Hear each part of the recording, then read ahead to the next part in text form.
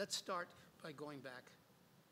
Tell me what you consider, and we'll go around the table here, the key elements. What were the things that were necessary in order for desktop publishing to be economically, technologically viable, business case viable in the 1980s? What did you have to have in place? Let me just start around. Chuck, do you have any thoughts on what you think were the key elements? One was the concept of the mathematical description of character outlines, because as Xerox, as Liz Cruz pointed out, they were originally making bitmaps, and this was the way, or rasterized elements. This is a font issue. Is a font issue. Well, laying the foundation for the microcomputer, taking the mini computer and miniaturizing it, and the whole concept around Intel, and creating the mass storage devices that went with it and so forth. But we needed that 100x breakthrough in hardware. Yeah. What you're saying is that having a machine of that size and cost was critical to making this economically feasible. Correct. Understand. Liz, some thoughts? Yeah, I think it was critical to have a page description language that allowed people to have an opportunity to have device-independent output, and to also be able to think beyond the size of an 8.5 by 11-inch piece of paper. And if you didn't have a page description language that allowed you to do that, you really weren't going to be able to publish serious. Good third element. And I'm Donald? usurping probably what John and Chuck would have to say. Donald? Well, I guess just the fact that digital would be able to make a decent-looking output was key. Any thoughts? I think user interfaces were important, not just, systems for computer scientists.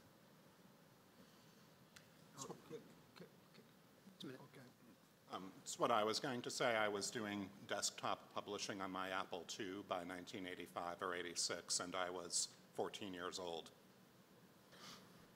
Steve, you think some of the key elements are? You were obviously engaged elsewhere. The question is, what were the things, the fundamental building blocks that we needed to have in place in order to do desktop publishing in the 80s? What were we needed to do in the 70s to make that feasible? Personalized access, easy access. So affordable hardware, essentially a PC that could do WYSIWYG, that you could print it out. You had disk drives that could store enough information, and networking. You're able to communicate so all of those were in place. I'd say the graphical operating system, so that you had a core set of functionality that the app didn't have to recreate from scratch each time, whether it was access to fonts or high-quality printing devices or screens, mouse input, menus, dialogues, all that stuff. It was hard to do an app when you had to do all of that, which was really operating system layer stuff plus your applications. So it left things easier for the app writers. Laser printers that a single person could lift and move. That seems to be a very critical element. How about you, John? Communication infrastructure, the growth of the ARPANET during the 70s was really important. The Alto-style machine was ambitious for its time, but as the later machines at PARC came along, like the Dorado and the Dolphin, wasn't it? You got color, and that forced the device-independent issues to come to the surface. So black and white versus color, you think was a significant element?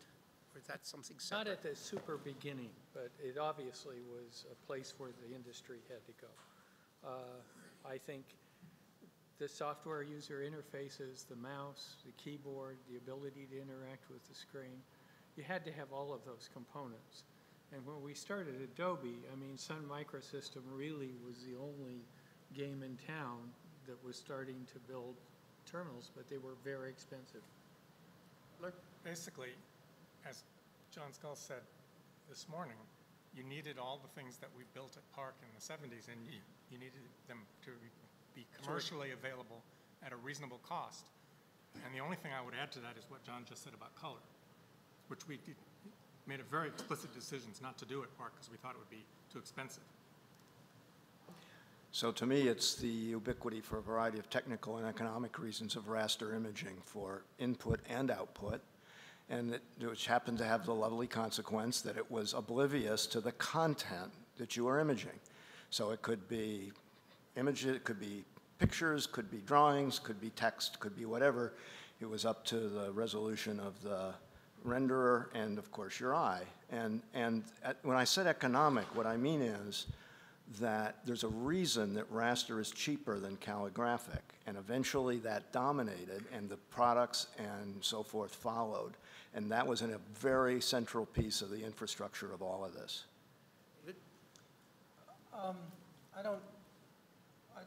All of you know more about the commercial desktop publishing world, but I think we were doing desktop publishing in our primitive sense way back as soon as we got to sit interactively at computers or computer terminals. So I think there was a cultural change which had a long time coming and also needed to be supported by all the hardware that the various people have mentioned. But the whole idea that an individual should get to use a computer. Yeah, so I think people have identified all the obvious technological prerequisites, and I'd be curious to think if we could pin it down more specifically, maybe with, say, a megabyte of memory and a 8 megahertz 16-bit processor. But pulling back slightly, let's not also forget we need to have a community of users out there who want to do their own page layout, who are interested in doing it, and who can afford to buy the technology. And remember also all the kinds of infrastructure and cultural work that would go into constructing a new application category, right? Say the work of magazines and evangelists in propagating it, the labor of producing the phrase desktop publishing. I don't know, did any of you come up with it? Where does that come from? Good point. And you know, so spreading the concept and building the demand for it is also just as important as having those technological building blocks.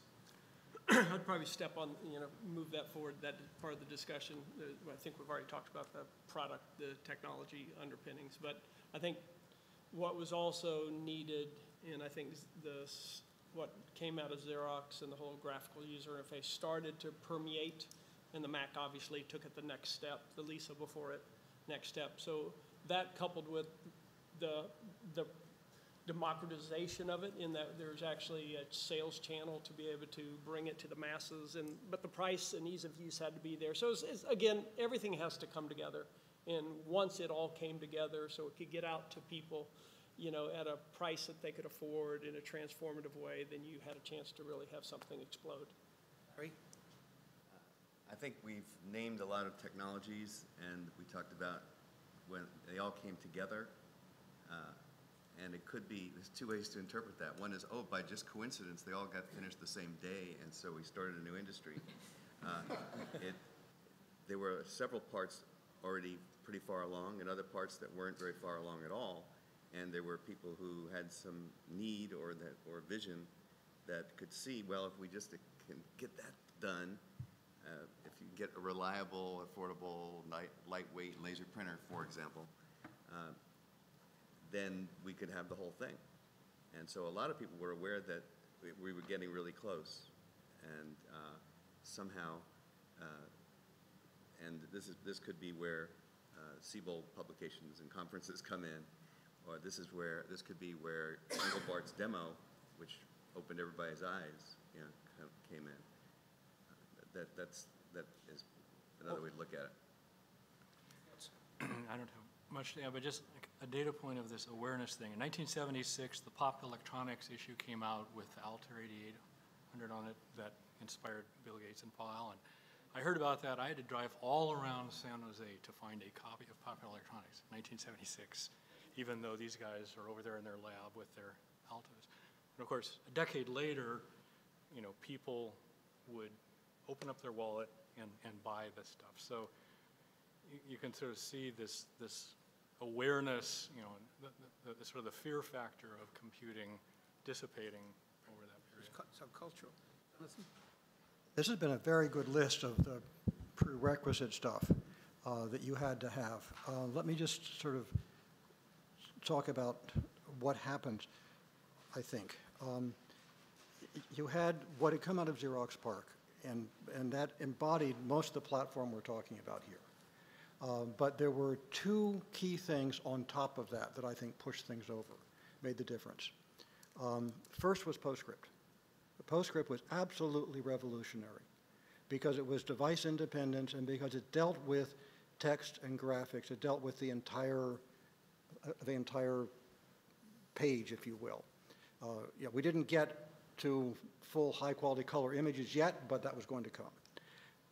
But so early in this process, I don't recall the exact date. Steve Jobs called me and said he wanted to. Don't tell the story now. No, but another piece. But the story is crucial because what was missing at that point was there was no software that would take advantage of what PostScript and the Mat could do. None. There was none in development except for one package, and that was PageMaker. Because that came out of the newspapers. That came out of a tradition where you needed to do text and graphics. You needed to do page layout. And so when Steve and John and Chuck first showed me a laser writer, and I told them you've turned publishing upside down, the missing piece was the software. And I knew all the stuff that was going on pretty much, and the only package that would actually take advantage of that was PageMaker, which is why I told Apple you need to talk to Aldous, and Aldous you need to talk to Apple because that was the key connection. There was a synergy thing that you were exactly. Okay. Richard? I'll channel my partner, Doug Drain. Not much point listening to a software guy. He said that in the 70s, my job is to make sure that the human people,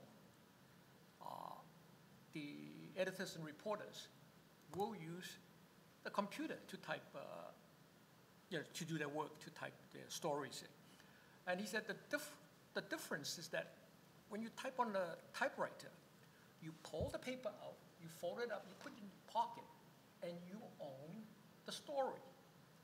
You don't have the device with you that is necessary to read your story back.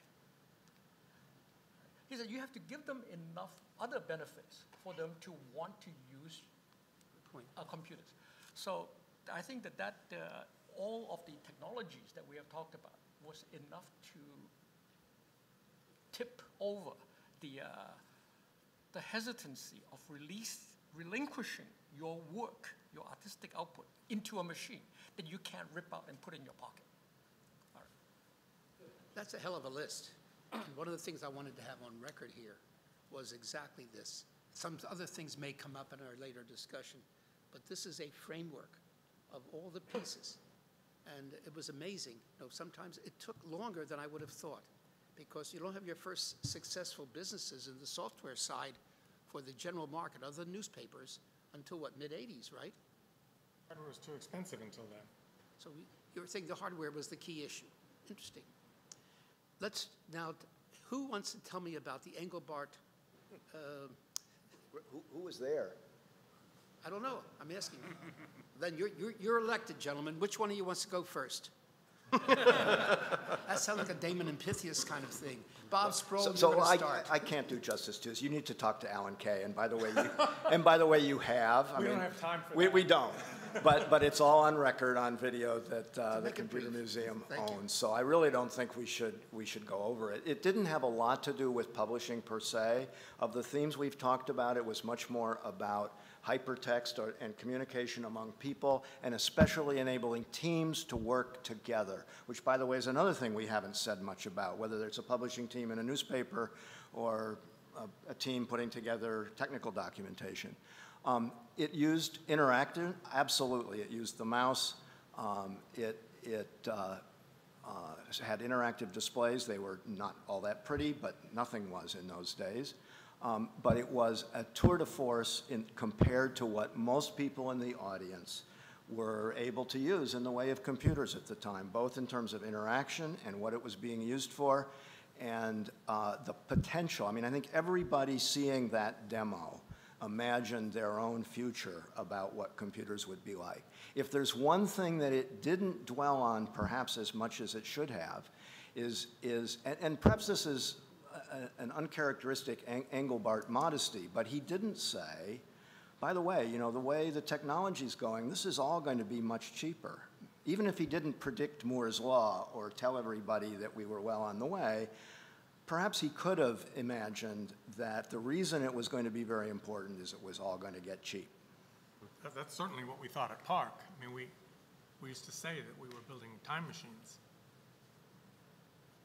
We were building things that were going to be commercially viable 10 years in the future, and we were building them today because there was an enormous amount to learn about how to write the software and design the user interfaces and all those things that are relatively independent of the cost of the hardware. An interesting thing about that was brought to mind by what Bob said was, it's absolutely true that the two things that Doug Engelbart thought were most important about the online system were the hypertext-like links and the teamwork. And neither one of those things played a significant role at PARC. Just 2 footnotes. You know, Bill English had to invent a display system to make the NLS visible to the 1,000 best computer scientists at the time. And it was Bob Taylor who sort of knew that that had to happen and underwrote the invention of that display system to make it possible for people to see it. And also, Engelbart should get credit for understanding the importance of scaling and cost. He gave a paper in the 1960 conference where he laid out essentially Moore's law before Moore did. One thing that hasn't been mentioned that also occurred at PARC at this time was the iconic display for how you work with the interface on a computer and affect the early precursor of Windows. And all of that was done as part of the Smalltalk group. And while we don't necessarily factor it in because Smalltalk didn't become it, it was really what motivated Jobs and other people to understand what the display interface could look like. Could somebody from PARC talk about the usability lab in El Segundo? Jonathan? Okay. Paul? You don't have the answer to this question, but there was one other development that I saw at the Walker Art Center in this time frame. It was the University of Illinois and Plato.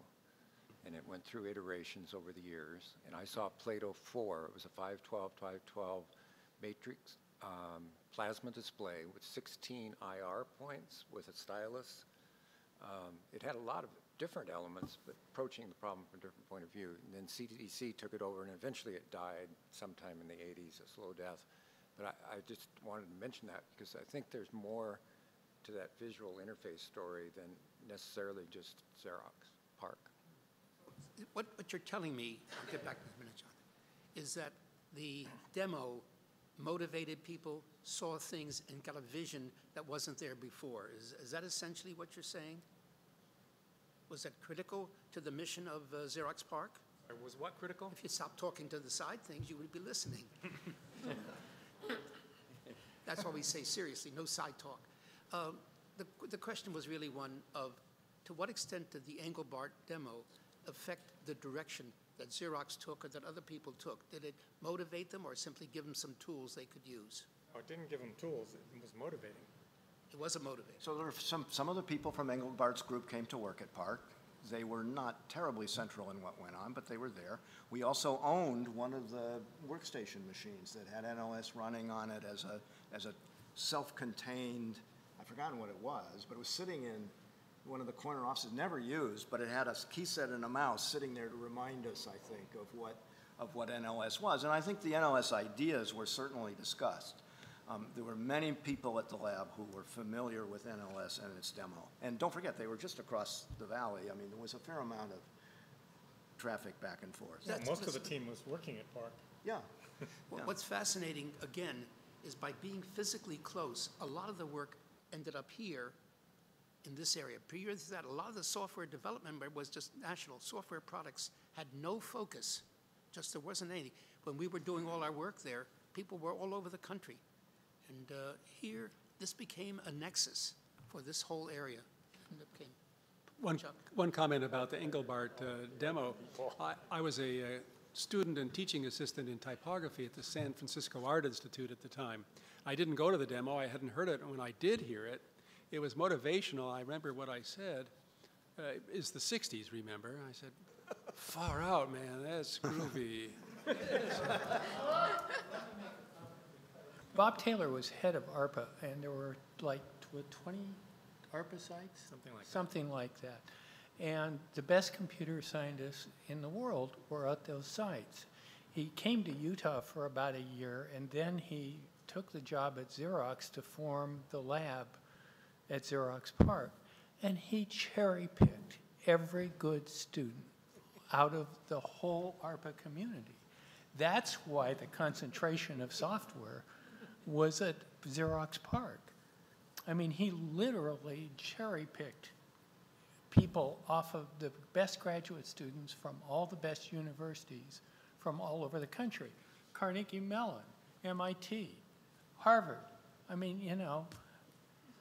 I don't think there was an engineer in CSL that wasn't an ARPA product. I hear you speak. Right? There wasn't an engineer at CSL or SSL that wasn't an ARPA product that we can remember.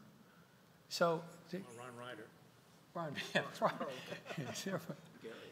Yeah, Taylor also cherry-picked managers and employees of other companies. I guess the key is, Jonathan shows a whole path going through the newspaper world. That was not the Xerox PARC path, and yet the Atex comes from that. I'm separating platform from the application software. The platform was the path that came through PARC. The application software for desktop publishing is the path that came through newspapers. They're two parallel paths. There's another piece to this PARC path which I think is really, really important we haven't talked about, and that was the user interface.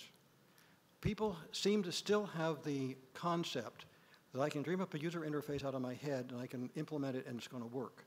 And it doesn't work that way, okay? I think Steve Jobs got people to think that one person can do it, and for most mortals that's not true. I'd like one of you to talk about how the define, operate, object-oriented system came about and what was done in terms of user testing. Now, how did we get to the our current user interface metaphor that we still have? Do any testing, Larry? Oh, a little bit. I think they just thought it up out of their heads. But it's actually a very interesting story, because when we did Bravo, we made a deliberate decision that we weren't going to work on the user interface. Not because we didn't think it was important, but because we thought it was hard and we didn't have the resources. So we kind of hacked together a UI. The only thing we did that was careful was we isolated it into one module. And then we were very fortunate that Larry and Tim Mott came along, and they needed an engine, and they wanted to work on UI. So they tore out our module and put their own stuff in. But this is exactly where we want to go. So he uses the word platform. Do you view the work at Xerox PARC as providing a platform or as providing the software? A very universal platform. I mean, a very, The very... software is the platform. Yeah. No, it's not. Oh, yes, it is. Tell me why. Because if you require that everyone think of themselves as programming from a naked piece of hardware, and you're going to build everything from the ground up, good luck. Not many people know how to do that. But if you give them layers of abstraction that they can work on top of, then you in fact have the beginnings of a real industry. And most of the manpower part went into software, not into hardware. But stop with me. He talks about the importance of PostScript. He talks about the importance of PageMaker. We talk about the FrameMaker. These were the programs that actually ended up running and selling. And the platform, I always thought as the things that were underneath that. But separate. But I mean, Paul, Just one at a time. Go. Paul did not build the user interface on top of which he implemented PageMaker. That was part of the Apple world, right? So you're backing Jonathan's statement that the software has a different path and comes a different route than the platform on which all that software is. I think we're defining platform in several different ways here. I mean, there's like hardware platform, and that's one thing. And then at the software platform, you have the operating system layer, and the graphical user interface ends up in the operating system layer. So anyone who, like Paul writing PageMaker, or us writing Ventura, or Steve writing FrameMaker, depending upon what operating system you're writing on top of, you've got to write you just call into the functions that are already there. So when you say platform, graphical user interface is part of the platform, but it is software. I absolutely agree, because all my applications that I built were built on these platforms that all the guys up in Poughkeepsie and the other place had constructed. So the question is the primary work then at Xerox PARC to build that high-level system software platform on which the applications could be built? It influenced all the other platforms that came later. So everything that Apple did in the Apple OS, Windows OS, all of those things are just clones of what came out of Xerox PARC. But this is a gross oversimplification, because you can't engineer the platform properly if you don't have the apps.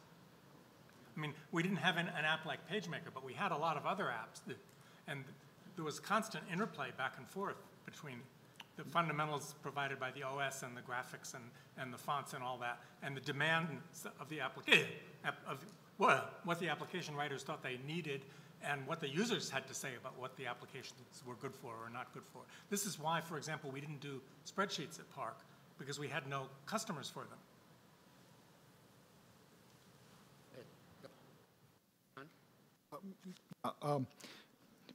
I'm not sure I look at this correctly, but in a way, in the 70s, if you try to make a rank-ordered list of the top 100 software people in the world, the people who are able to make computers do tricks the most in the best way, you would find that maybe out of the top 10, there would have been 5 of them at Xerox PARC.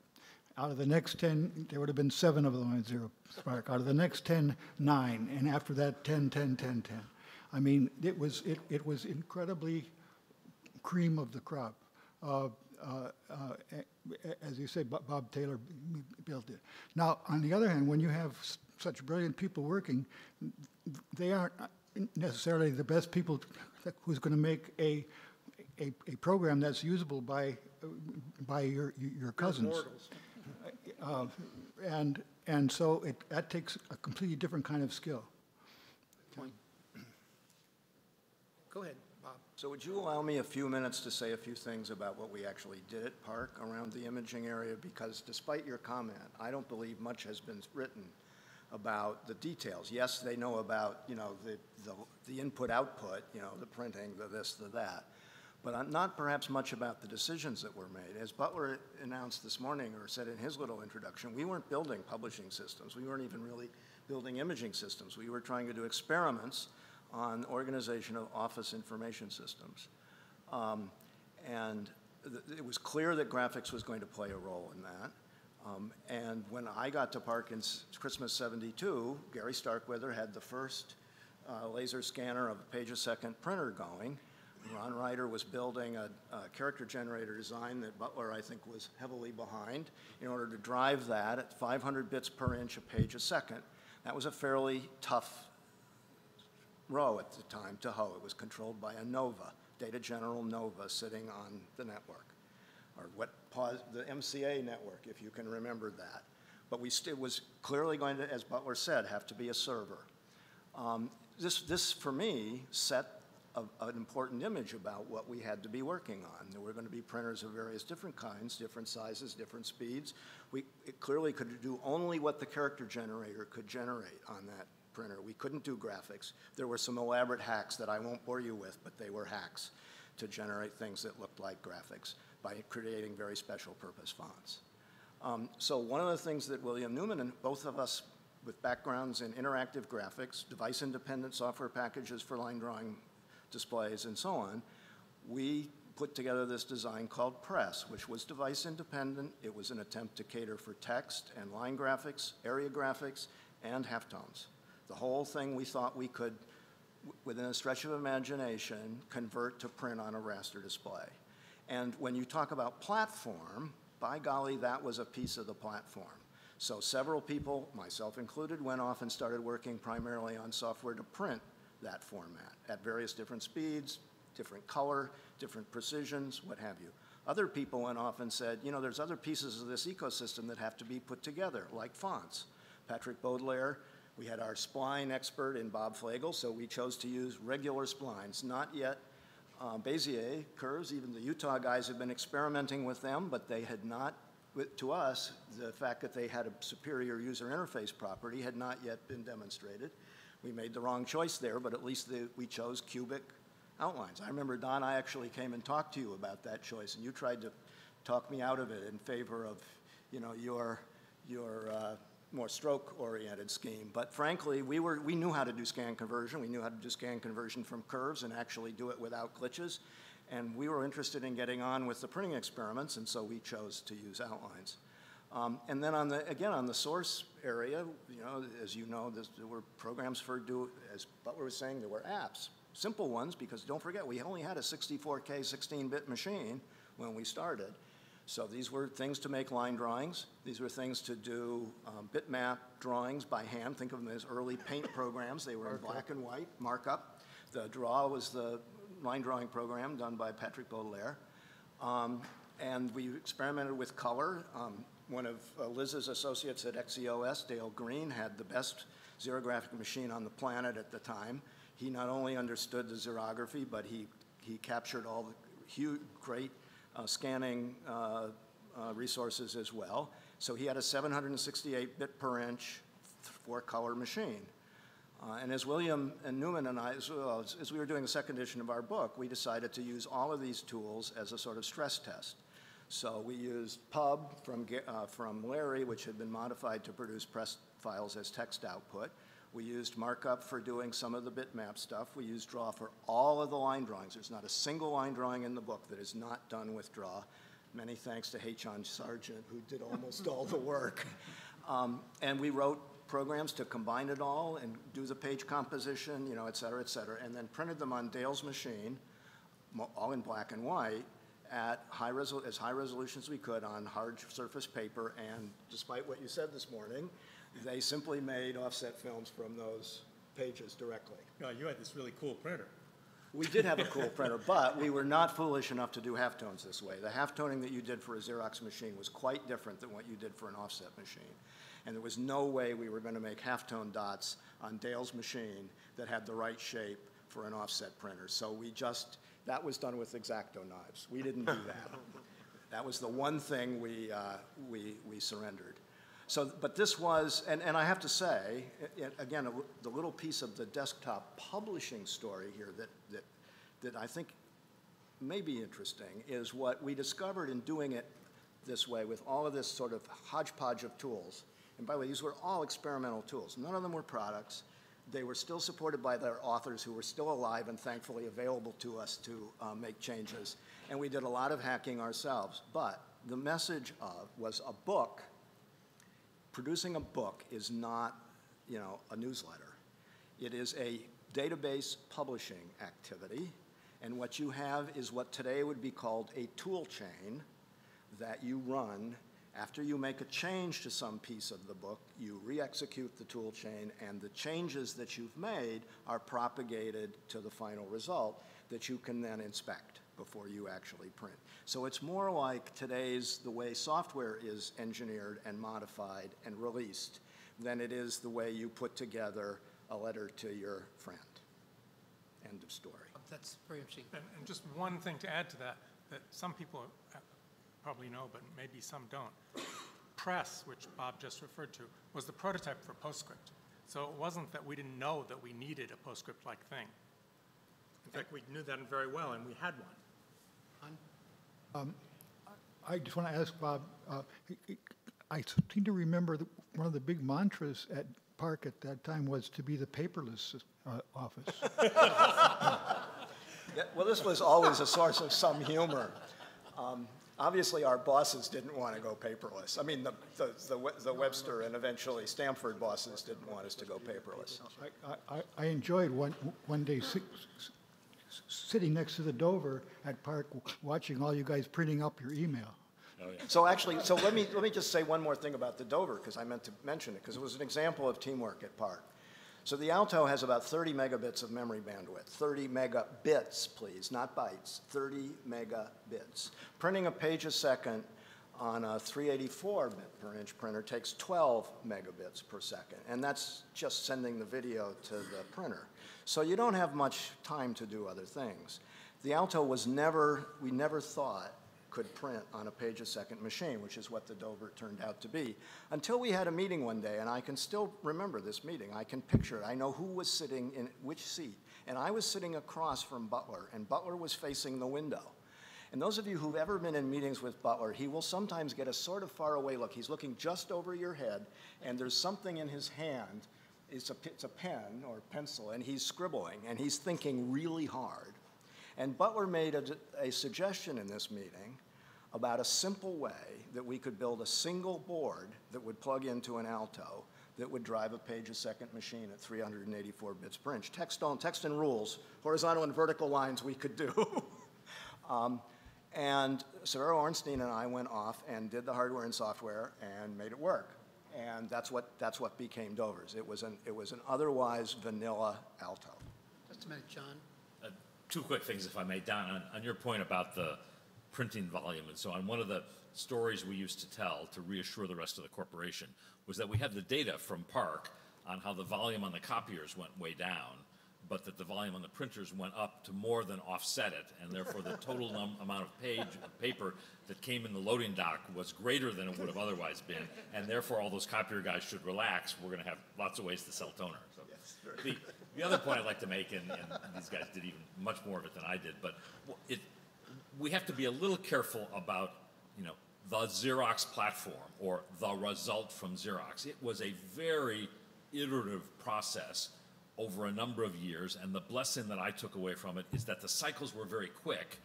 Because we were an industrial research center, we weren't dependent on annual research contracts from somebody else, and if you didn't like something, you could go talk to somebody and have a conversation over a cup of coffee and fix it. So the Alto comes up as a text-oriented interface to the exec. That's all there is. And then somebody writes Neptune, which is a Finder-like, but not with icons. So it has point and click to file names, but it has no icons. And then you get Smalltalk that has icons, and the graphics include markup and Sil and Fred and Icarus and printing formats that go from ears to press to inner press. Did JAM ever get built, John, or was that? We printed from it, yeah. Yeah, and so, and I could barely reconstruct all of these pieces, except it was a furious pace of iteration. So it's really hard to sort of say, oh, this did that. I mean, somebody would see a feature in Gypsy, and it would show up somewhere else, and then, oh, wait a minute. You look at the software catalog, and every month there's a new thing. Oh, this got released, and this got fixed, and Fred just went from 7 bits to 8 bits in the coding and everything. So there isn't a single thing that I think of as the platform. I think there's a paradigm that emerged, and you get to the end, you get all of this, and it all looks easy, but at the time, it was a free-for-all. Thank you, John. So let's, here again, you're doing what you imagine might be the office of the future. Is that a fair statement? How many of you were in Xerox PARC sometime during the 1970s? Jonathan? Larry? Working or visiting? Working. Anything? No, working or knew what was going on? No, working there. Oh, okay. 1, 2, 3, 4, 5, John, 6. Unpaid consultant. No, Liz no, the one behind you. Yes, and Thank you. So you were all there and part of this process. Does publishing as such drive you at all as an application area, or is that simply something that happened or you saw happening? Because I don't think of an office as absolutely. Absolutely. Now, I got a head shake. Because that's from part John. of what an office does. Pardon me? But an office doesn't publish, it prints. Well, it does? Tell me prints, why. but Tell me, Liz. Come on. publish is just a way of getting money back for it. Just a minute. Tell me, Liz, An what office. it has to say. An office publishes all the time. What does it publish? It publishes its marketing materials, it publishes its annual reports, it publishes its presentations. It's a publisher. It's a good point. Now, the question is, what happened? How did I, as an individual, become a publisher? That's what was really the secret about desktop publishing. What motivated me as an individual to really want to be a publisher, to do my newsletters, to do my, and I think that will come up later with Paul, that the market in the 80s was a little different than what the original market concept. We'll get to that later. Yeah, That's a very good point you just made, Liz. That changes my way of viewing what you were trying. I always thought of you sort of, we were using those big printers to run all this stuff, and you were looking for the next stage of that. And that wasn't it. The early adopters were horrible amateurs. They used every font on every page. Their design skills were negative. But they didn't understand about fonts or typography or spacing or layout or all of those things. But they were enthusiastic, and the people who did do those, like all the magazines at the time, said, voila, I can reduce my budget by $1 bajillion by doing this myself. See, I guess I'm trying to see, is there somewhere in there is this change, switch over from an office as sort of an entity and you just do what you do, to making it something that you as an individual can do. And that seems to be the massive change in the picture when we get to the 80s. So, okay. Always individual. Yeah, it's always. We needed all this apparatus, organizational and structural apparatus. Early in Adobe, we wanted to make every person on earth a master builder, that they could do everything themselves. Larry, you had a comment you wanted to add to that? Yeah. There's several. I have to pick one here. The one thing to remember is that Xerox PARC owned PARC and funded PARC, and Xerox was at one point around that time the second largest company by market cap in the U.S. and was in the top 10 for many years. If Xerox was going to be looking at the office of the future, this was going to be an office with printing. There's no doubt about it. And when somebody from PARC walked into clients interested in running an experiment of some kind, the reaction was, "You're from Xerox," the printing company, basically, and that was just a natural fit. Vincent, did you have a comment you want to make? Sorry, I just wanted to hear Larry talk more about GIN and the work, how GIN drove the development of Gypsy. Right. Okay, so I joined PARC in February 1983. No, 73. Yeah. February 73. And what I only partially hid from everybody was that I was not so interested in the office of the future. I was more interested in the print shop of the future. And I tried to get myself on projects about that, and there weren't any at that point. So I got roped into spending some of my time on the office of the future and some on just general visioning of technology.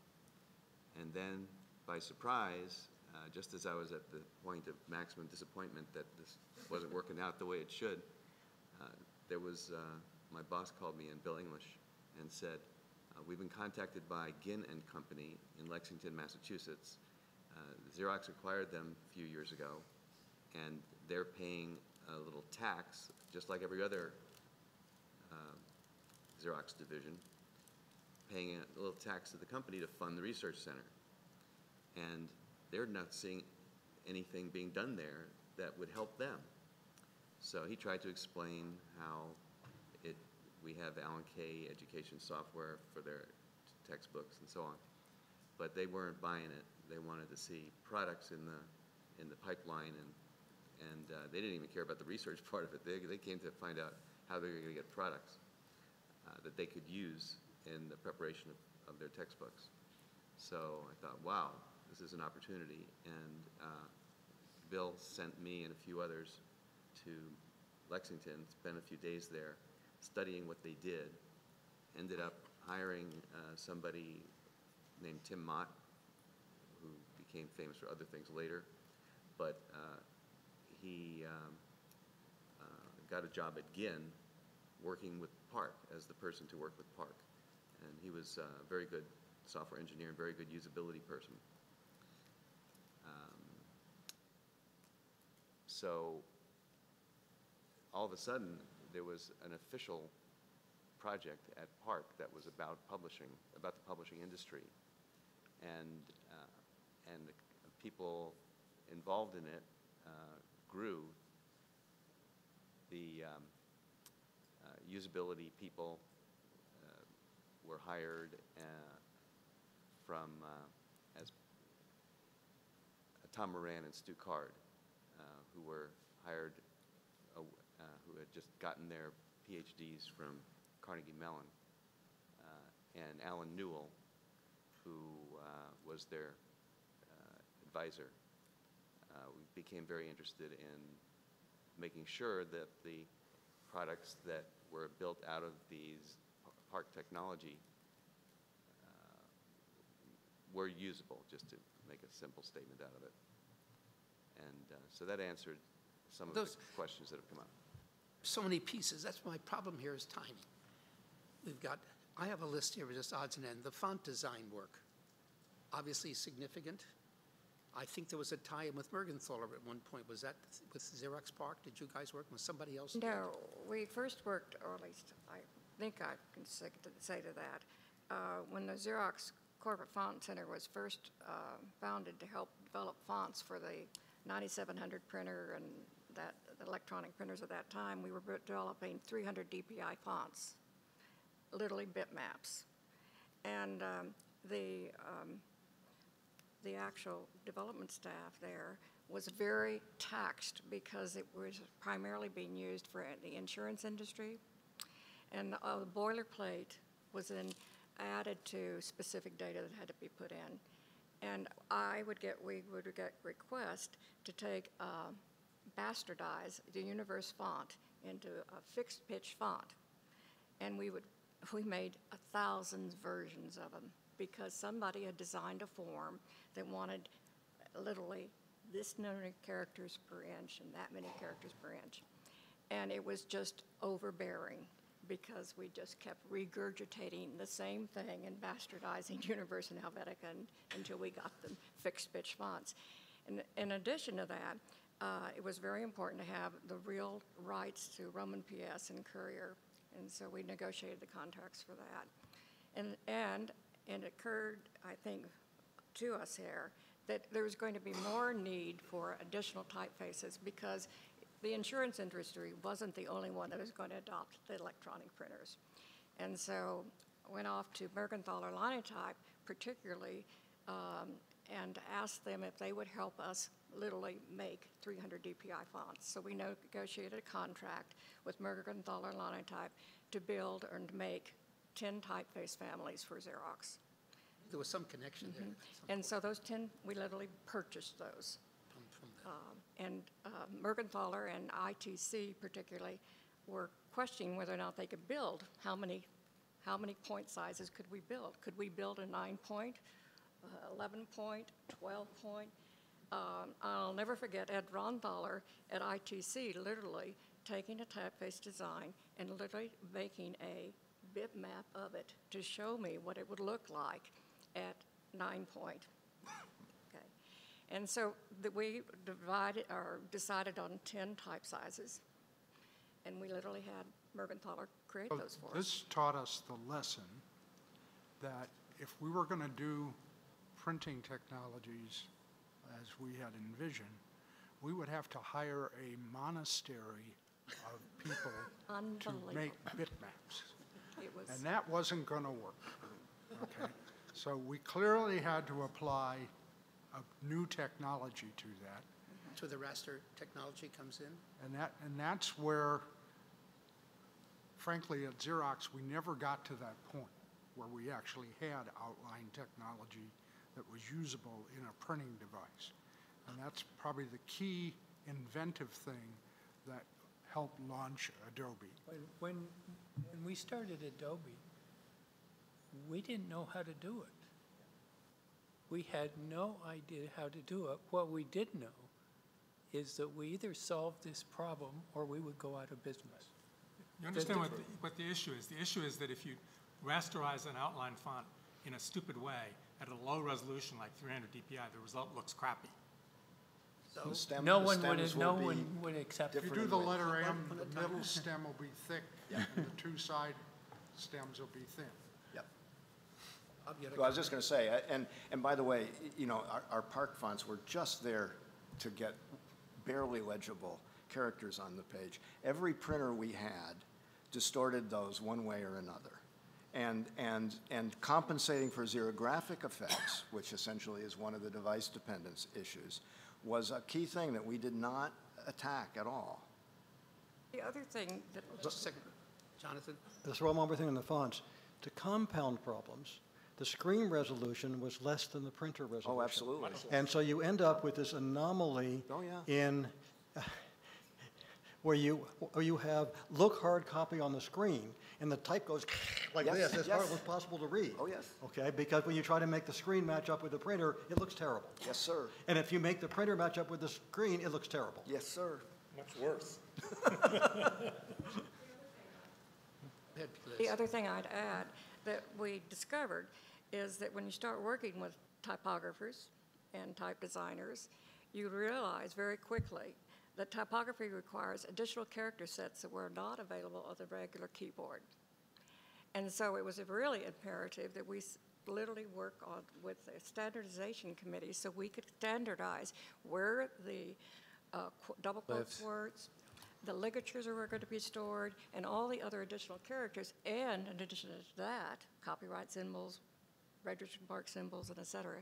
Then we address the issue of foreign languages, okay, and accented characters. And so there was an enormous amount of effort that had to be put in at that same time as we were developing the typefaces so that we could make sure we had the designs that would allow people to be able to print in multiple languages. But you were still stuck with the bitmaps, you're telling Yes, me. that's right. And that's so right. When we get to the 1980s, we'll tell you the fascinating story of how that was fixed. Get there. I'm staying with the 70s. Did you have a comment, Paul? I just want to make sure before we finish the 70s that Jonathan and I have a chance to talk about the newspaper publishing industry, because just making sure we're... Promise we will not go. We may give up the 80s, but we will finish the 70s. There's no question that Xerox and PARC and all that framed the technology and the vision. However... Start that now? Why don't you go for it? Go for it? Can we start the newspaper now? Oh.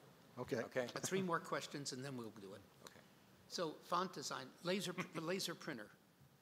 You all said that was critical also to this work. Gary Starkweather. Pardon me? Gary Starkweather. And he was? Gary Starkweather was an optical engineer, worked for Xerox and Webster. Don't forget there was a lot of optics in copiers. But he made a key invention about the optics to get a scan line to be uniform width across a wide span from a fairly narrow throw. If you wanted to make a throw, 10 feet long, sure, no problem. But you'd have mirrors and mirrors and mirrors, and it would never fit in your copier. And then there was a bunch of systems issues too. So this scan line, I said it was at a page a second, 300 and, well, you can do the math, but they were going pretty fast. You have to synchronize carefully the video you're sending. You have to be able to detect when that scan line is starting to cross the page and when it ends. And the rotating polygon, or I think 8 faceted polygons in ears.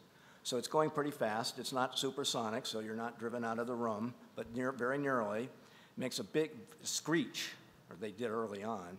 And there's a bit of wobble. There can be some wobble in the rotor. And so you have to synchronize, you have to detect when the scan line passes, when it ends, build a phase lock loop to generate the video signal, and be able to compensate for the various mechanical aberrations that the rotor introduces. Now, over time, the aberrations got better as people designed better and better rotors and so on. The technology improved substantially.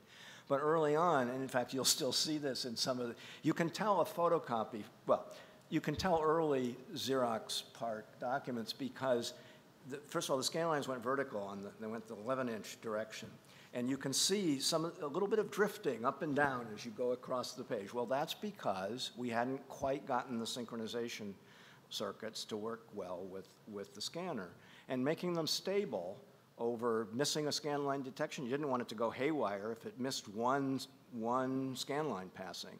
So getting all that to actually go, that was Gary and Ron Ryder, by and large, who did the circuit and system stuff to make all that work. With slower copy machines, it was easier. But ultimately, that's the technology that was put in the Xerox 9700, which is what Liz was doing all those 300-bit per inch fonts for at two pages a second, which was the flagship Xerox printing product that made all this worthwhile as far as the company was concerned. WYSIWYG.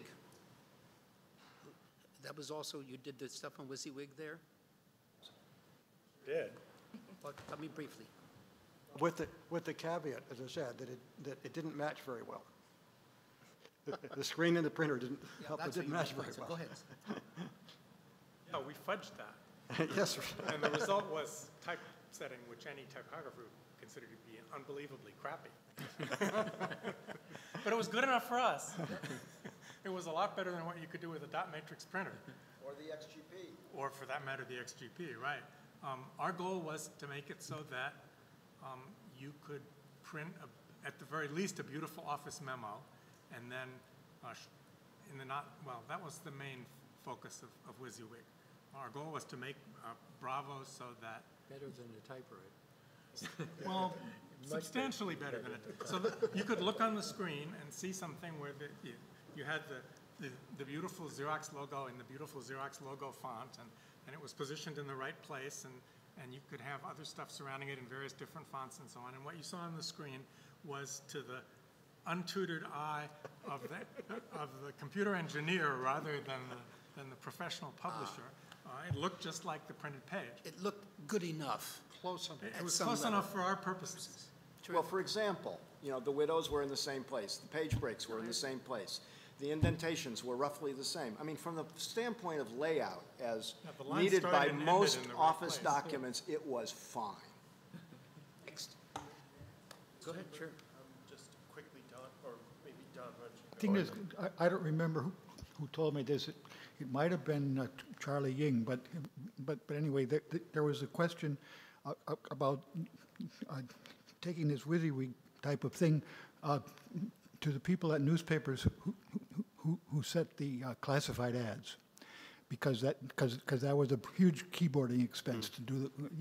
Many pages of a newspaper were classified ads, and basically the people at newspapers said, I don't need this. I know what it's going to look like. Because, I know this line is going to be italic and this could, and centered.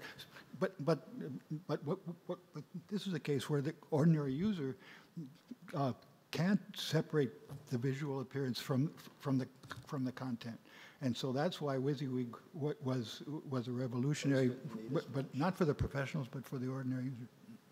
I wanted to ask a quick question about laser printing at Xerox and its patent protection, because it strikes me that Canon quickly, or at least relatively quickly, within a matter of years, gets into this. 10 years later. Yeah, was it that long? It's the 80s, yeah. It was about 10 years. Well, what was the patent protection like? Was it, well licensed by Xerox? Let's be clear. Canon made the copier engine.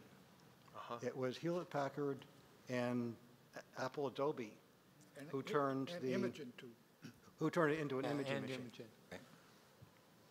So all of the output part, all the typography output was not by Canon. Oh, I see. So essentially the laser part of it was the work of Hewlett-Packard and Apple. I see. Okay.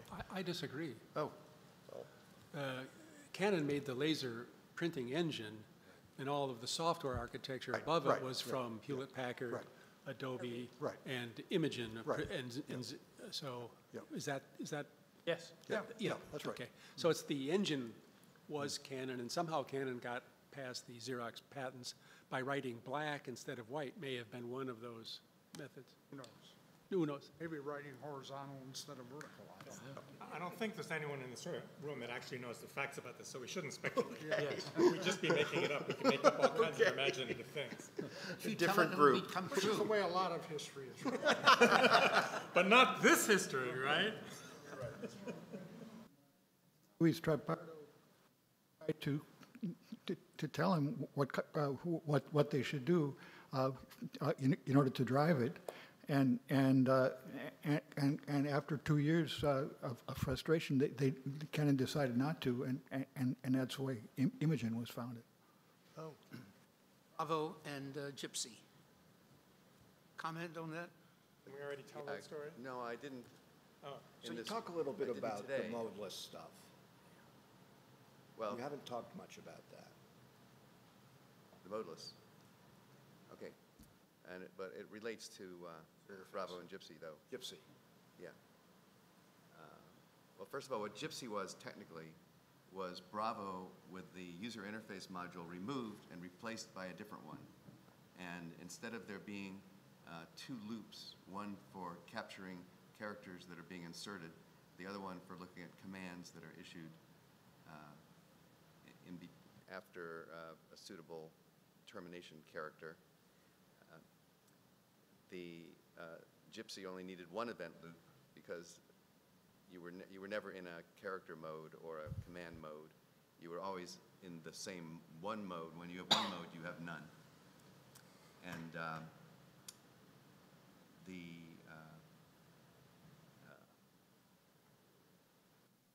wanted me to talk about how I got involved with.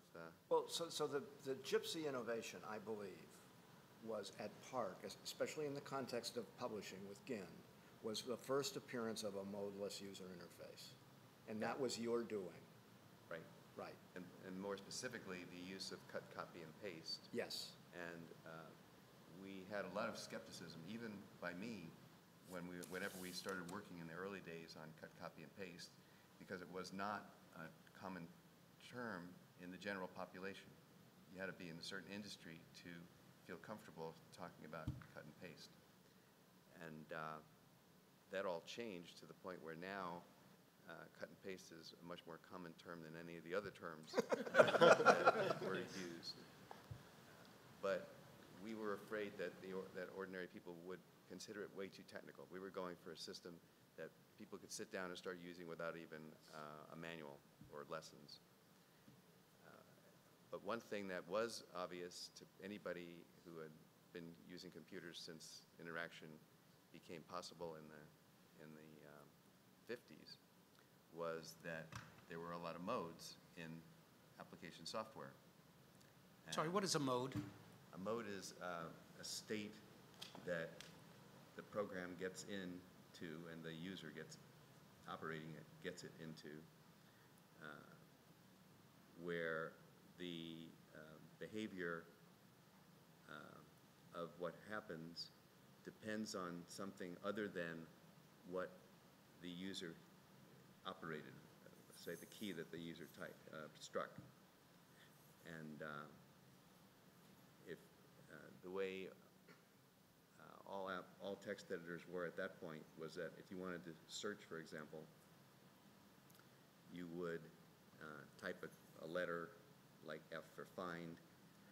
You would type in a string of things that you want to match, a query, have a termination character for that query, and during the typing part of it, when you're saying what to search for, you can again type the letter F, but the F means something different than it meant the first time. First F meant find, now the F is one of the content characters that you're searching for. So people would forget what mode they were in. They would not hit the key hard enough. They would hit the escape key prematurely, and they'd get themselves in deep trouble for being in the wrong mode. And so I used to say everybody complains about getting stuck in a mode, but nobody seems to be doing anything about it. And so sometime around 1968, I decided I'd had enough, and I was going to start trying to find ways to remove modes from user interfaces, starting with text editing. And I'm sorry, you said 68, or do you mean 78? 68. Oh. And what happened was in '68 was not at the conference where Engelbart demoed NLS, but about a week or two later, a consulting client of mine, I was consulting at the time, told me that he had heard about this, and he'd missed it also, and but he arranged for a demo to us at SRI that very day, and could I come over right away, and so we went there, and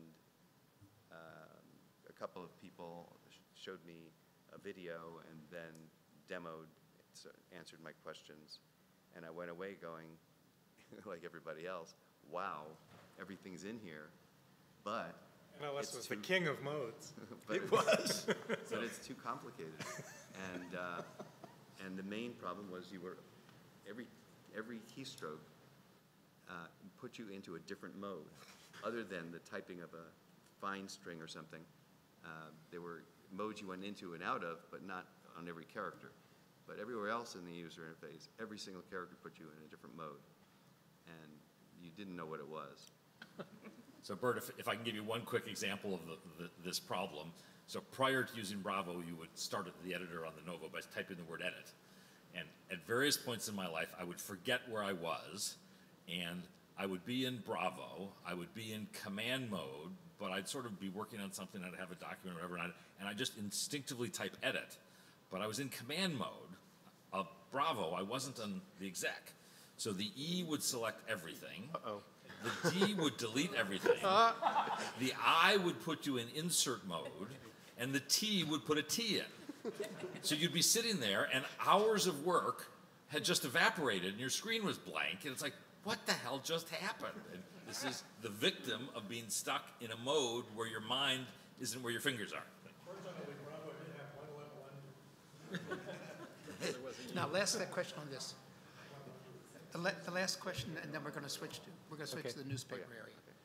The press and interpress, how significant are they in this process? Totally. Very, right at the heart of it. Speak. Well, as Bob has already very clearly explained, the goals with press were essentially identical to what we were hoping to do eventually with PostScript, and before that with Interpress. And the Interpress project started because we got a phone call from the folks working on the Star workstation saying, this is embarrassing, but we haven't been able to figure out how to get to the printer from the workstation. So we've got this document on the screen, and we can't figure out how to print it. And can you help us? And so I put together a group with John and Butler, Bob, Jerry Mendelson. Jerry Mendelson down in El Segundo, and Brian Reed. And only the two of us were physically in the same place, but everybody else was on the ARPANET. And so we were emailing one another, and we never actually had an all-together in-person meeting until the day we finished the project. When we finished it,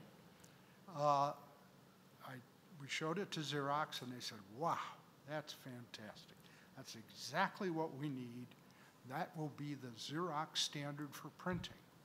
I said, whoa, you know, and we'd only been a lab for like a year plus.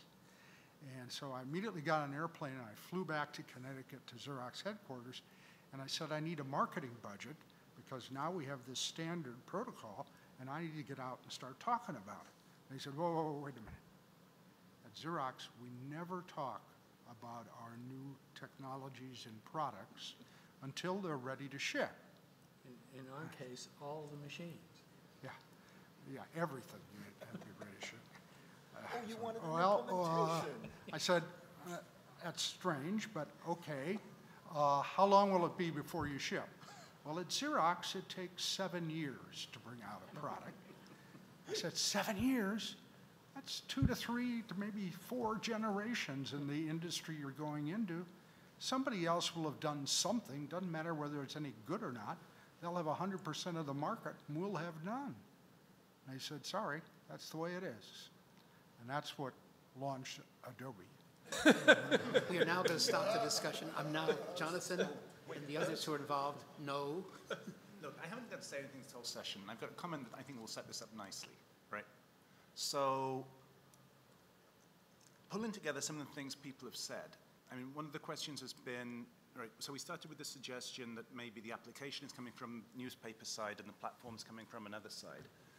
And in terms of the capabilities, right, of a computer being able to produce printed output, that's clearly true.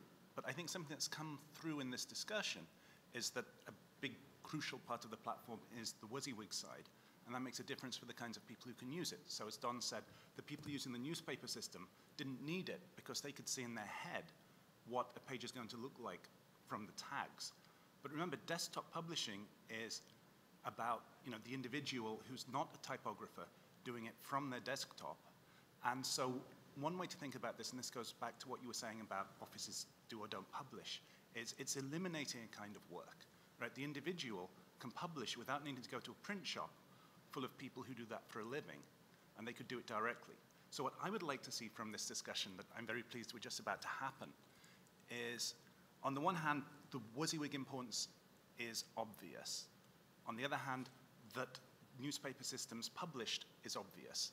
What I would love to know is, under the hood, how much of what's going on in terms of fonts and publishing and so on is explicitly guided by the experience that's been built up in the newspaper systems, and how much of it is just a completely independent development? Okay, we actually have pictures to hand out that go directly to your question. We didn't hand them out today, but we might want to now. The only problem, if you hand them out, we're going to spend the next 20 Okay, minutes. but we have a set of pictures. Jonathan, just a second. Here's what we'll do. We have these pictures, these wonderful color pictures that were done of things that were going on in the newspaper publishing during the 1970s.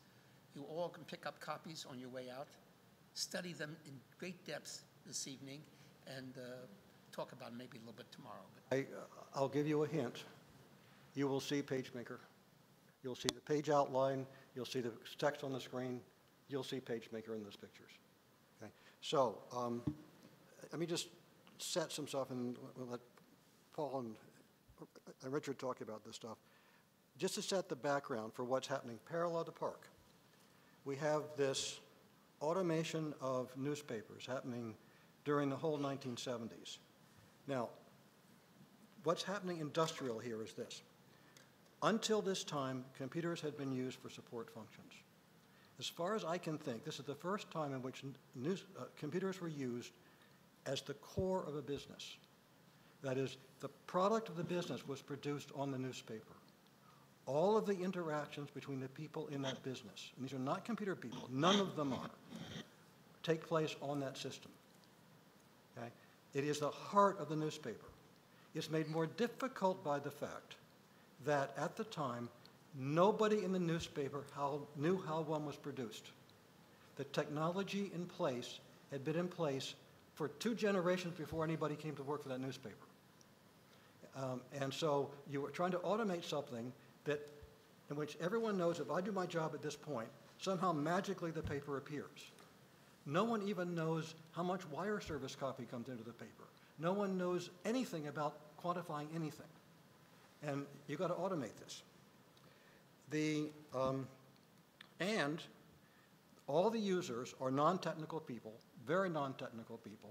The story earlier about typewriters being thrown out, Portland, Oregonian, when they first brought typewriters into the building, on the Monday after they brought them in, they were all found smashed at the bottom of the stairways. Okay. These are not people who are very, very eager to embrace technology. The system has to be instantly responsive because you're on deadline, and it has to be fail-safe. If you go down, you don't produce a newspaper that day. You can't lose copy. You can't go down. And you're going to be doing this with early 1970s computer technology, which Richard can talk about. This is a real, real technical challenge. What you are doing is you're producing a newspaper that has newspaper text in it, but the text is laid out on a page, and it's written and edited to fit that page, to fit the news hole on the page. You are managing news budgets. You are moving stories between different people and taking track of who's made editing changes and who hasn't. And so there's a whole management process here. You are capturing classified ads at the ad taker sitting with a headset, taking the ad in. And as they're doing it, you are having to justify those things so you can tell someone how many lines it is and therefore how much they're going to charge for it, and do the full charging and billing on it. And then you have a whole other section of people who produce display ads, which are very complex combination of text and graphics. And you've got people who lay the pages out, which means drawing boxes and knowing how things are going to go on the page and flowing the text copy into it. So it is a complete system, a complete package, under really difficult industrial strength constraints. A big newspaper system will be 200 terminals. Okay? Response times of more than 2 seconds are totally unacceptable. Okay? On deadline, everybody's working. In fact, for the system that was installed that a client of mine at the Washington Star newspaper, we gamed that thing for election night. And all the specs were for election night because we knew that'd be the heaviest load time. And we went and we measured it and we met those specs. But that was what it had, that system had to be built for that. And just some idea of the progress that was made here, and this is not newspaper, but it's a parallel sort of thing. So we know what perspective we're doing. 1975, U.S. News and World Report was doing complete pages without pictures in place, transmitting electronically to printing plants. 1977, they were doing that with the pictures in place. So from 77 on, every news page of U.S. News and Report, everything on that page was being produced in Washington, D.C. on their Atex system and transmitted to RCA video comps. This is III video comps to be set in pages and on film that weren't right to plate. Jonathan, this is a technology thing, so what are the technologies that made that possible? Okay, let's have the guys here who were... Before we plunge into that, I'd just like to make one comment. The application that I can think of from the 70s that is most similar to what you have just described is airline reservations. There's some obvious major differences, but there's a great many similarities, and it would be very interesting to do a compare and contrast. Oh, what now? Airline reservations. Okay, airline yeah. reservations. Online airline reservation systems. I would say same requirements for fault tolerance, same complete dependency of the business on it. Yeah. All those things are the same. Of course, many of the graphics-related things are totally different. Yeah. But his comment about it being the first core system, I would argue with it sometime, because we did build things like airlines. But let's stay with this on the technology. Paul, do you want to start, or do you want to start, Richard? I'll start, and then, so I'm 25 years old. I just got my master's degree in journalism. I walk into the Minneapolis Tribune, and they give me an assignment, which is to automate all the pre-press functions. I was 25 years old, and you have a budget now for the next 5 years of $1 to $3 million to spend on technology that will automate this paper. And oh, by the way, there's the composing room up there. They're represented by the International Typographic Union, which has 123 people, and when you're finished, there'll be 21 of them left.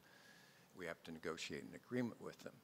And don't touch anything in the composing room, because if you do, you may find your fingers bleeding because they're going to come down with a pike stick on it, a metal piece of metal on your fingers.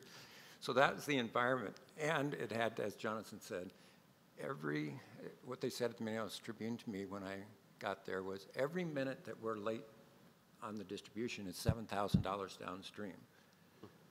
So every minute that you can't produce that paper is $7,000 on your head, and you're going to be held accountable for it. And I'm 25 years old walking into this. So over the course of 5 years, we automated the entire newspaper, negotiated the agreement with the International Typographic Union. But this had nothing to do with any of this happening out in California. I mean, you guys had this world there. We had this practical thing of how do we move these people and the technologies together. So we formed a joint group of newspapers called the Newspaper Systems Development Group, which few people even talk about anymore. In those days, I think they spent $60 million with IBM. Raytheon, Singer, Omnitex, names that you've probably never heard of, to write a functional specification for a fully automated newspaper system, which went nowhere. But what it did was bring together, because the problems with the labor and the people and the resistance to technology were so great in this industry, and the requirements technically were so great, we thought we'd get the best people in the world, IBM, to come up with a solution. And they just kept writing these documents. But a full system specification was written over a period of about 3 years, and that's when I came in 1973. And that was going to be the future of the newspaper industry, independent of anything that was going on here on the West Coast. Well, it didn't turn out that way, of course, from a technical point of view, but what it did do was shift the thinking in the newspaper industry that we could work together and accomplish a common specification that wouldn't be unique to each publishing environment, i.e. each newspaper, that we could in fact work together as a technical team. Each newspaper had a member in this group, and we could get vendors to actually produce a comprehensive system, which in essence became the Atex system over time. So it was an interesting time for sure. As a 25-year-old, I learned a lot in a hurry. And we, independently of any of the stuff that you guys were doing, we were doing, as you'll see in these pictures and stuff, all the things you were doing, we were just doing it differently. And Jonathan, and I think that leads well to Richard and Jonathan as to how we went about and created those systems. Richard? Well, I was an old guy when I started the newspaper industry. I was probably 24, 25. Actually, I'll go back a bit into the 60s. I like to bring up a name that maybe we should look into, because I don't know that much about them. I worked for them, Hendrix Electronics, back in the mid to latter We part. bought from them. Hmm? We bought from them at Berkeley. Oh, you did? That was a nightmare. Well, maybe there was, no, I have nothing to do with it. It's a Mormon outfit, and that's where the funding came from. It's a lot of publications they put out, and money didn't seem to be an object, and we were giving a lot of money to try out all kinds of new things, like that big disc I mentioned earlier that was in their office. Also, we got to use new technology, like the brand new PDP-8. That was before the 11. And you know, for a guy who just last job was driving a taxi cab, that wasn't too bad to start working for them. So they had the first keyboard, I think, computer. It's a graphic, it's a vector screen for generating text. And the intention was actually to give them to the editors, although I don't remember now whether they actually accomplished that. No. So they also did a whole bunch of other things that I wasn't involved in. So, but I want to bring up the name so that if anybody remember anything, to add it into the history. Come 1970s, Atex started work, first of all, with the U.S. News and World Report in the production department, 4 terminals to go in there. We would have been talking about technologies, the small parts of the technology that come together, that came together back then to bring up the infant publishing industry. But I think equally important, I think we should spend some time to look at what, from the other side, the user side, who are the users? Who were the users? Right? Who were the companies? And what were their needs? Why did they want to automate even? There was, as Paul pointed out, severe hesitancy to not automate. It is not that they don't see the future coming. One of our customers was a government printing office. I went into their printing shop, a whole floor, but I would say 4 times this total area of line casting machines. The walls were gray, battleship gray. nice paint until you start to scrape it. It's all lead. Okay, the guy told me that they had more lead on the walls than they have in the little pigs that go into the crucibles being melted. They lose tons and tons of lead every year, goes into the air in front of the linotype operators. And OSHA was being organized at that time, and they saw the writings on the wall that they won't be able to have those around.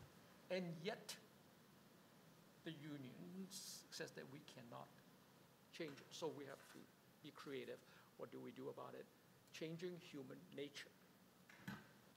So, at the time, the computers, we all know that, were not quite able to do the job that we wanted to do. We were all trying to, whose term was it, to try to simulate the future, to fake it. We had a, the most advanced computer that we could afford, the PDP-11 when we started. And that was less than 1 megahertz, right? And we knew that we could not give one computer to each terminal. In fact, my directive was to, you get one computer, you need to service 30 editors. And the total intelligence of the terminal was a bare scanning TV. Okay, standard TV, television, we got it to run in non-interlace. So you get what, 400, 500, 512 lines, sending it 60 cycles. But that's it. Generating the characters, doing everything was custom work. Thankfully, I have a brother who is into hardware and did all of the tricks to make that work. But how do you get a 1 megabit computer, 1 megahertz computer, with 64K word, 2-byte word, addressable space to service all those people? And the OS at the time that was available didn't have a clock in it. So you can't do time slice, multi-user. So we have to invent all of those from scratch, go in there and change the computer to make them do a multi-user, multi-task OS. So all of that is not, it's what's needed to get the job done at a price point that we can actually survive in. And we did. The important thing that I think what we learned was that the job is not about, from our perspective, the technology. If we can't give something to the user that is a lot more than what they got out of a typewriter, we can't change the behavior. They will stay with the typewriter. They will stay with hard copy. It is not the typewriter. They want the physical ownership of their paper, of that printed, typewritten page. So I think that we spend a lot of time trying to give them all of that in the typography, the justification, at least for us in the printout part of it, because we have a monospace terminal, and all of the editing features. I think Jonathan pointed out that a lot of those people have no idea what the total workflow was. Right? We can't tell them that, when you're done, send this to type the name in of your editor. We don't know what it is. We never did. And how do you get your copy back to the editor? You see these pointy things? It's a little round lead on the bottom, a pin about 5 inches tall. It's called spike. You put your copy on there, and the boy picks it up and delivers it to it. So we need a key called spike. You hit spike, and depending on your sign-on, it knows who gets your copy and how many copies to make. It goes to your editor, it goes to proofreader, legal, it goes to all those people, right? And that's the editorial side. To can't make pages without the rest of the stuff. There are two other departments, classify ads and display ad. Right? Classify ad people don't care what it looks like on the screen. Lovely, we don't know how to put WYSIWYG on the screen, right? But we can break down the lines, tell you how many lines it is. We call them ad takers.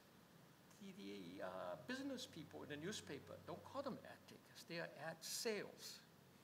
Their job is not to take the ad. Their job is to listen to what you want to do and sell you lines. All right. So if you have 3-line ad and you run one word over, they'll say, sir, add a few more words to it. And before you know it, you have one word longer. You run one-day ad. Sir, if you run Monday, Wednesday, Friday, you get Sunday for free. It's included. That's what their job is. It's still today if you call up to take an ad. Right? All of those things have to be in the computer because the costs have to be instantaneously updated so that he can sell. We can't justify a classified ad system based on helping them type faster. There's no money in it, no justification. We have to help them. Classify ads, it's the same thing. All right. Come PageMaker. Page makeup. How do you make up pages? All right. Pages have real estate value. It is not just a page. Front page, back page, right? Inside page, page next to news. You don't run an ad for United Airlines when there's an air crash, right? You don't run this ad against that. All of those logic have to be in the system. Of course, my job is to say, yes, sir, we'd love to do that, sir, and try not to sweep that under the rug until we're actually able to do that. We have a system of worked out with Boston Globe, where pages have value, real estate. It's like real estate value. So if you have a particular breaking news that you want to start taking ad, really kicking away ads which they don't want to do, in what priority do you make news, enlarge the news hole? Or if you have somebody who wants to build a big, put in a big ad, okay, shrink the news hole. So the values, things are all put in there. Those are the things that a customer wants to use all of the products we are talking about. You know, a lot of that stuff we never implemented, and may still be in there somewhere, or somebody has implemented them. Richard, the technologies. Yep. You built them. Yep. And you built product. Yep. And you ended up dominating the newspaper publishing business entirely with Atex. Yep. When did your products come out? 1972, we started working with U.S. News and World Report. We had got the first check from U.S. News on Thanksgiving Day. That was Thursday. When did you start building the product? Just about then, because before then we had no money. So just a little Yeah, sort yeah, of help me here. personal. Okay, I gave a speech at the National Computer Conference. After that, and there's a story about microcomputers in there, but I'll see that later. But after that speech, this fast-talking guy from Alabama, and Doug Drain. Okay, Doug Drain, and Richard's brother sort of buttonholed me and came, and we sat down, we talked for a long time about what they were doing and what they wanted to build.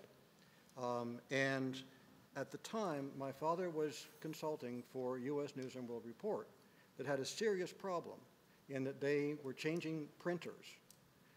And they had a deadline which they were changing printers, and the only way they could do this properly was they needed to move the entire magazine to being electronic output, okay, by that deadline.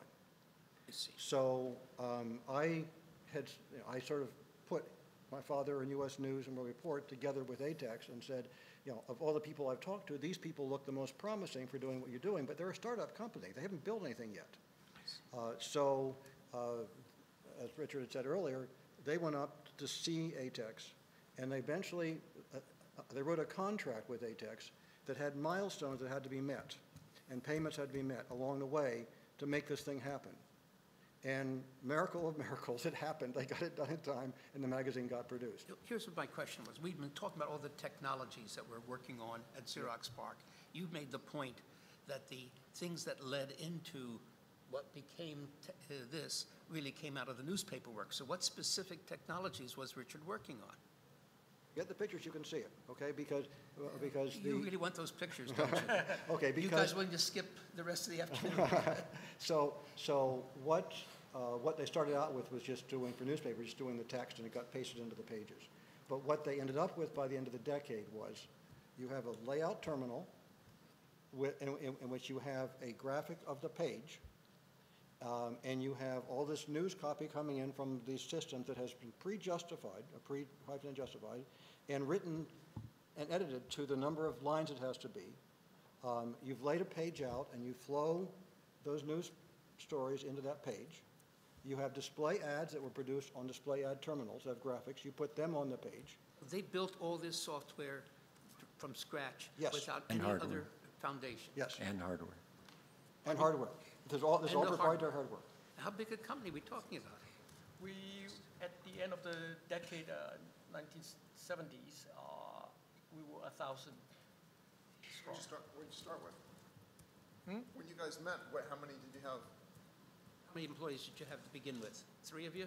It was. That's what I figured. They were the most promising to handle a U.S. News report, 3 guys in a Blows my startup. mind. There was no other choice. Go It's ahead. pretty amazing, isn't it? And Just a second. How fast, how long was the deadline? Okay, I will start by saying that the beginning was July 4th, 72 Thanksgiving, July 1972. We delivered the product in live, working, and the first issue was July 4th, 73. We had those types to not just write the software, to build the hardware, to turn a plain vanilla PDP-11 into a multitasking, multi-user, no edit, there's no display screen. You're talking about a TV. No way you can do that fast. Did it? They did. Just stop, Steve. Stop. Liz, You weren't Steve. experienced, because otherwise you never would have done it. Liz, you had a comment? I'd like to mention Cytex and that. Oh, that's for tomorrow, I hope. I mean, Okay. we've got, I mean, we're getting into the 1980s now, and so let's not cram the 80s in the 70s. Yeah. So Our work with the Newspaper ahead, Systems Paul. Group convinced 7 of the major metropolitan newspapers, and at $60 million in 1973 that was invested in that specification with IBM, convinced us it was possible. It's just that IBM, we weren't going to make it, became convinced they couldn't implement it on an IBM 360. It just was impossible. So we needed some additional technology. But that gave us the confidence and the understanding of the problem to allow us to take something like Richard and Charles and Doug's idea of converting a PDP-11 and putting some custom cards in it. Did anyone else do custom cards for PDP-11s? I don't know, but anyway, they did. And Dozens of people did. yeah, but that's how we got there in that time frame. We took advantage of what digital had given us. Had this great thing called Unibus, one of the first chassis with a standardized bus, so we could do all kinds of things with it. Now, Mergenthaler, later on, in the late 70s, is installing systems at large newspapers. Jonathan has told me, of course, they never were the major player in the business.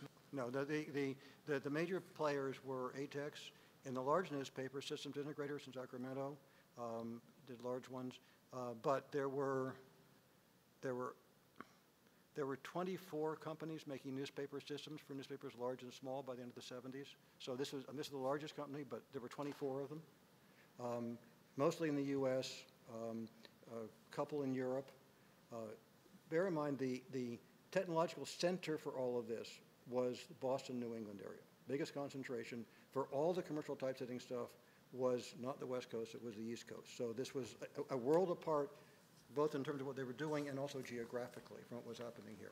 So from the technological standpoint, which of the products that we're going to end up talking about in the 1980s are directly dependent upon the work that was done at Atex? PageMaker.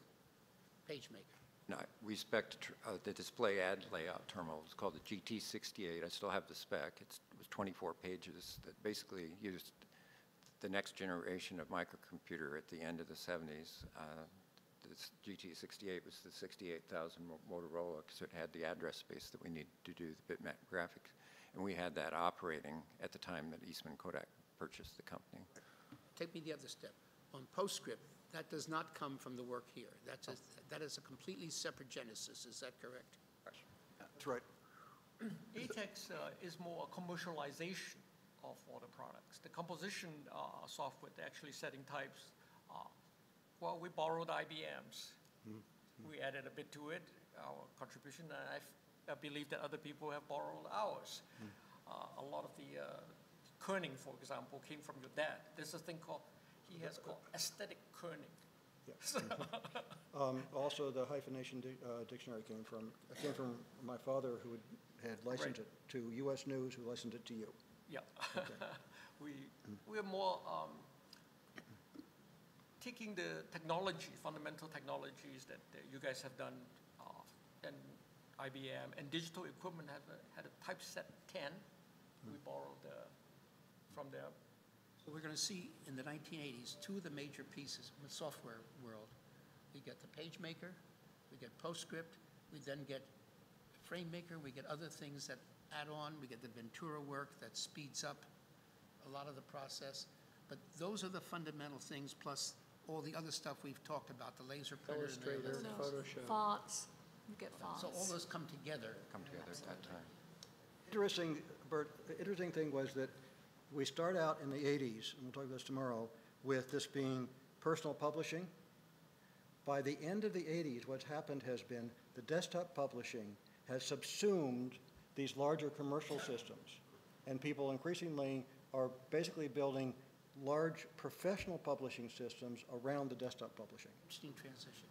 Well, and then we're going to have to take a break. One other quick comment before is the customers, the reason they could do this in a year is the customers drove it. So I was a customer. I was buying an Atex system, but they didn't have a functional specification for their system.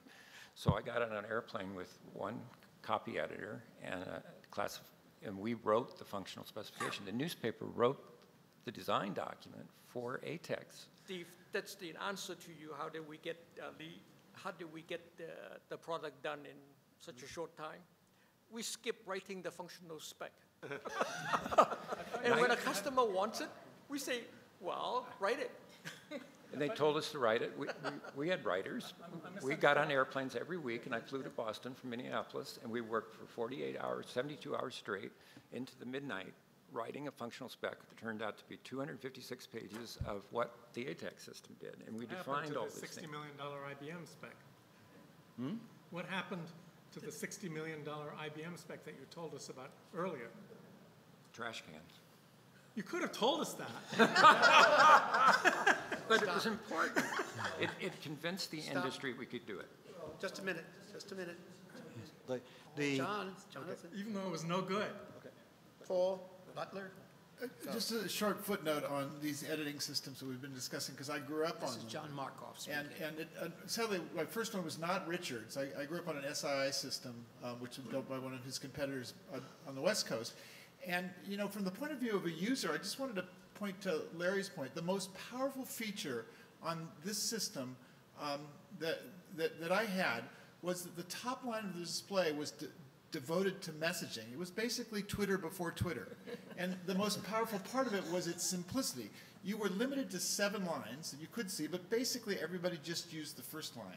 And it was such an important collaboration tool. I mean, it was just, its simplicity was its usability and its power. And it's what made the system actually really effective for workplace collaboration. Thank you, John.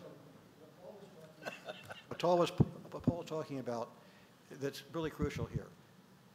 Whether you were a tiny newspaper or a large newspaper, and they bought different kinds of systems and so forth, the buying process was always the same. There was a committee that was formed in the newspaper that was dominated by the editors, but also include the display ad people and the classified ad people and maybe a business person, but it was dominated by the users.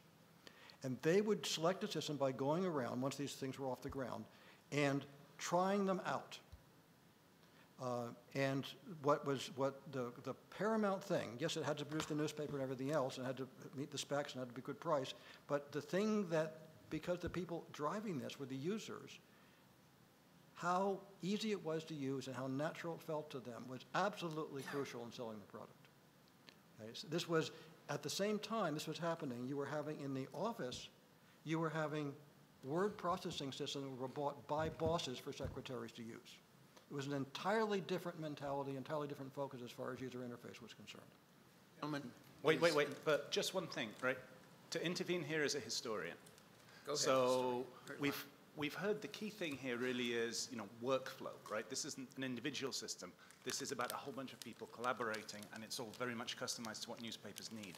But people are going to hear this transcript, and they're going to say, we still don't have an idea of how page layout was actually done on it, right? Because we know with PageMaker, you pick something up and you move it around.